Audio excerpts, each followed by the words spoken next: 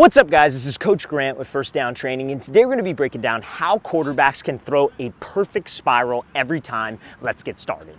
But before we get into this video, fellas, if you're a quarterback and you would like to train with us this off-season, check out that very first link in the description below. We're going to be traveling out to 9 more states across the U.S. for 2-day-long QB and wide receiver camps. Next up on our camp tour, we're going to be coming out to St. Louis, Missouri.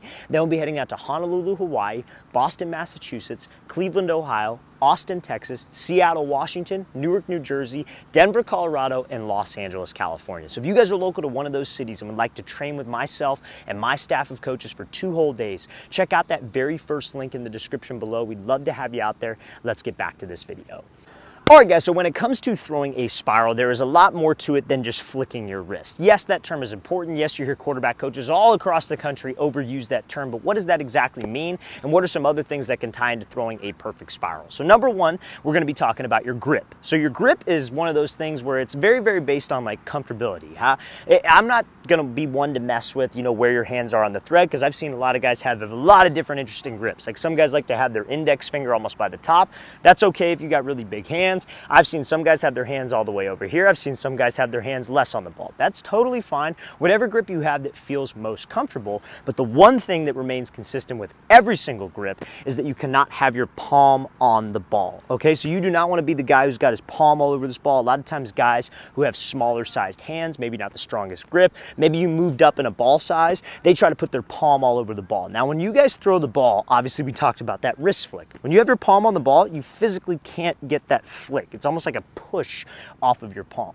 The finger that's the most important in terms of spinning the ball is your index finger. However, if you guys have your entire hand all over the ball, your index finger is not going to be the last thing to touch that ball. We want the ball to stay in the webbing of your hands. It doesn't need to be like fingertips because you're not going to have a grip on it, but in the webbing of your hands, have a slight gap of air between your palm and the ball so that last finger to roll off that ball can be the index finger, which will give you that better spin if you have the correct wrist flick and the other things that we're going to be discussing in this video. All right, guys, so one of the things that nobody talks about when it comes to throwing a spiral is having a disciplined front, side, and head on your throw. So every single quarterback, when they throw, their body is split into something, or split down the middle by something called a midline, right? It's an imaginary line that goes down the middle of your body. But if your front side and your throwing motion is flawed, it prevents your arm from getting to something called extension. You pull your arm off of the midline, which will affect your spiral. How many of you guys, I'm sure a lot of you, like when you try to throw a deep spiral, the nose of the football doesn't turn over. It just kind of fades up, it turns sideways. That's usually because you are falling off the midline with your front side. And we're going to explain in this video some of the things that will cause that. So when you go to throw, like I said, it's all about being able to get to a point of extension. That's that wrist flick that everybody loves to talk about. Yes, you need a good grip. Yes, that index finger is important, but you need to be able to extend. And by extend, I mean literally extending where your release is maybe 6 inches in front of your front foot. So your front side has to be disciplined. What does discipline mean? It needs to be stable. Because a lot of quarterbacks, the old school method that people were taught was, and this is where the real high release point comes from, is you want to take this elbow and break some glass. You want to swing your elbow through as a source of power, but when you swing this elbow down to your hip, look what that does to my head, look what that does to my shoulders, and ultimately look what it does to my release. I'm coming down on the ball. So if you're throwing a deep ball, and let's say I'm here and I'm going back to throw and I bring this elbow down and I dip my head, this exits my frame and I can't get to extension. I'm essentially pushing the ball up in the air. So when you go to throw, you want to keep this front elbow disciplined, aka the front shoulder as well. You want to almost think of it, your front hand is eating a sandwich. If you keep that hand in front of your face like you're eating a sandwich and that elbow doesn't swing down, your release can stay in a disciplined spot. Now, this is where another reason guys are flawed with their front side is they were taught the old school, you start with your left shoulder on the target and you want to finish with your right shoulder on the target. Now that is very bad because what guys will do is they'll go back into their motion and they'll take this front arm and pull open to get that rotation. But look what that does to my arm. It brings it off of that midline, and that's why I come across and I can never get to extension. My arm physically can't extend and snap because it is outside of my frame. So what you want to think about doing is keeping your hand by your face, eating a sandwich so that elbow doesn't pull and you don't dip your head. Number 2, I want to keep my shoulders and my hips on my release parallel to the target, because that will keep my release inside my frame. That allows me to snap and extend. And again, a lot of guys have different arm slots. You see it all the time. You see all these quarterback coaches talk about arm slots changing up here. They do all these stupid drills where they're almost throwing underhand, and everybody loves to talk about arm slots. However, if you can't get to extension, none of that crap matters. So there are many different arm slots. You could have a high release when you're trying to throw over something, but if you stay stable, you're still gonna be able to spin it. You change up angles, you're throwing a deep ball, you stay stable with the front side, hand by the face, shoulders level, you'll still be able to spin it. However, even when you throw around somebody, but a lot of guys, they see that and they still have a flawed front side. So they'll be here and they'll be ripping open and thinking that, oh, I'm throwing like Patrick Mahomes or stupid quarterback coaches on social media out here, but you're not getting to extension, and that's the problem. I got no problem with the arm slot. I got no problem with a low one or a high one. I need you to stay compact. And that is what will help you spin the ball, but also help you be more consistent. So a good gauge when you let go of that ball is you want to think hand eating a sandwich, shoulders and hips stay square so the release is inside the frame. Don't pull down and dip the head because it lengthens. Don't rip open because the arm widens, and that will prevent that spiral.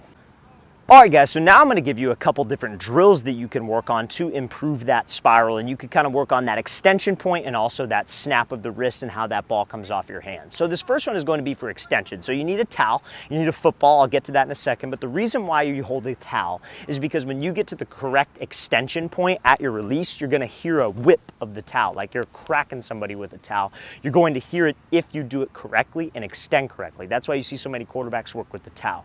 A lot of people don't know why quarterback coaches work with the towel, and a lot of quarterback coaches don't even know why they use the towel. They're just having their guys throw with it because it looks cool and they can post it on social media. Fellas, it's for extension, which is going to directly translate to accuracy and your spin. So a good thing to work on that front side stability, because that's how I get to extension. I don't have extension when my elbow drops. I don't have extension when my shoulder swings. I have extension when my release is inside my frame, lower high arm slot, hand by the face, shoulders and hips level. It doesn't need to be also like super uncomfortable by the face. You can just have it by the collarbone.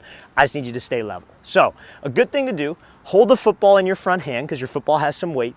You have this towel, put your middle finger over the top of the towel, and all you're gonna do is just throw in front of a mirror. But you're gonna keep this football by your face because that forces you to have to stay level. And now your arm isn't gonna be outside your frame. It's probably gonna feel a little awkward for you, those of you that have that problem. But you're going to be here, standing in front. All we were doing is just gonna step and throw normally, but we stay level. Now, if you pull open, you're gonna feel it because you're holding a football. If you drop your elbow, you're gonna feel it because you're holding a football. You have an object here. You could do this with a light dumbbell. You do this with like a heavier football if you want. It doesn't have to be just a regular sized ball. So all you're doing, you wanna hear that snap of the towel and you want to extend and finish through. Come back, snap of the towel. Come back, snap of the towel to work on that extension point, which will help you get more spin on the ball, more consistency, and more accuracy. All right, guys, so now an easy drill that you could do in your backyard, in your front yard, wherever you have some space and you don't have a ceiling above your head, is simply just playing catch to yourself to work on that nice spin. This is something that I used to do when I played, like, you know, I'd go out to the field, I'd have a workout, whatever it might be, and I felt like the ball wasn't spinning properly. I would literally go into my room and get 100 perfect spirals where I'm just throwing this ball straight up in the air or outside, just to get myself back in the feel of that ball going off of that index finger. Now, you might have to play around with it. You might feel like, okay, maybe if I adjust my grip here, this could be better. But you need reps at it. Grip is one of those things that a lot of guys don't change, because if you're trying to do a million different things with your grip, you're not thinking about your mechanics or other things like you know, reading a coverage or etc., whatever it might be, that can really mess with your game. So reps are important, and this is an easy way to get it. The only thing I recommend is if you're going to play catch with yourself throwing the ball up in the air, give yourself an arc of the shoulder. Don't be that guy that just throws like this, because that can get you into a really bad habit of dipping the ball behind your head.